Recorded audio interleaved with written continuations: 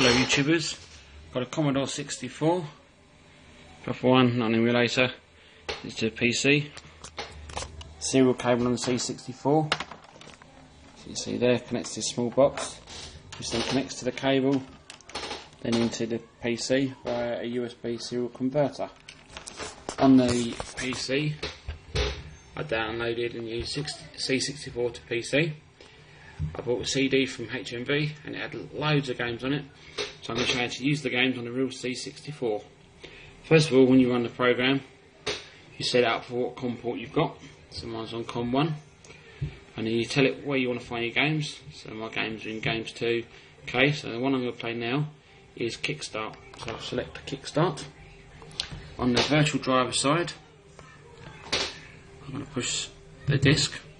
So it mounts it, and it says disk name Kickstart 2. Now, push this one here, which is open the disk, and you'll see that the lights on here change.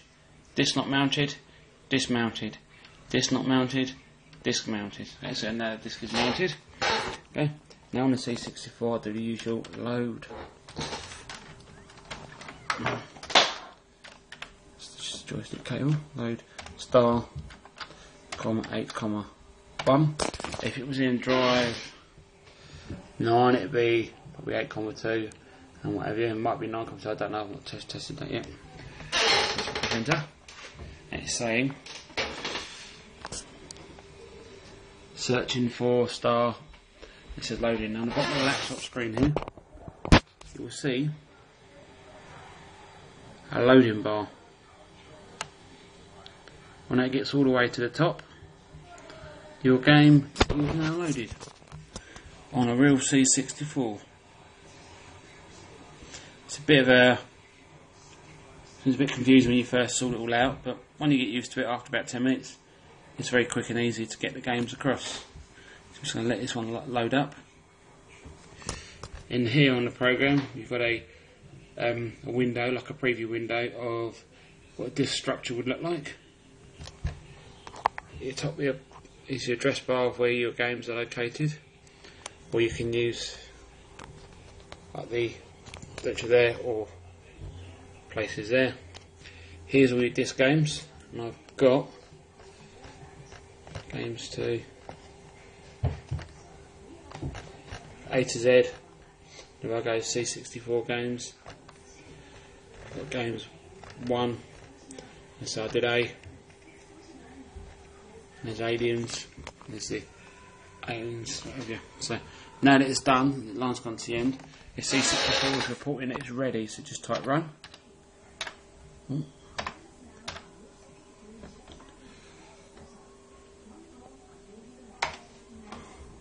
Okay, and then it runs just like a real C64.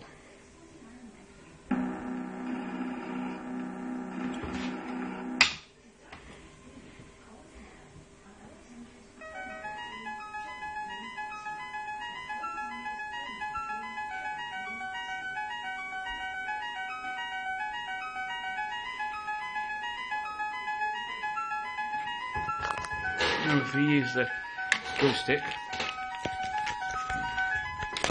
so I'll plug in the joystick.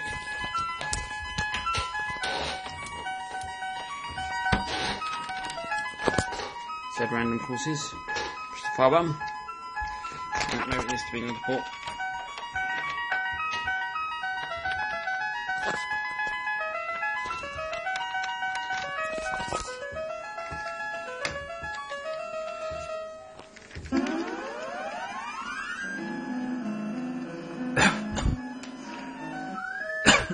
This game's impossible.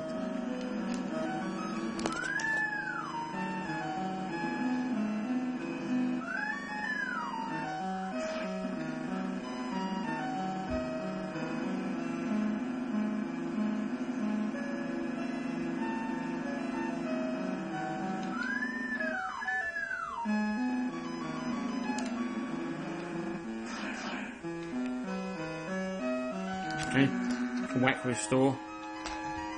So then you can do random courses, and use the editor and stuff.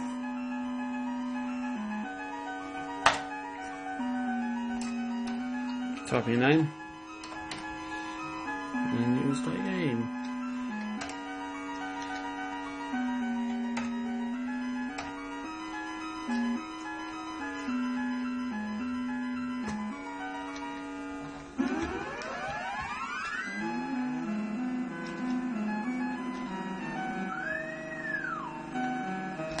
Okay, once you've played the game, we'll just turn it off and on, and then do the same again. Thank you for watching.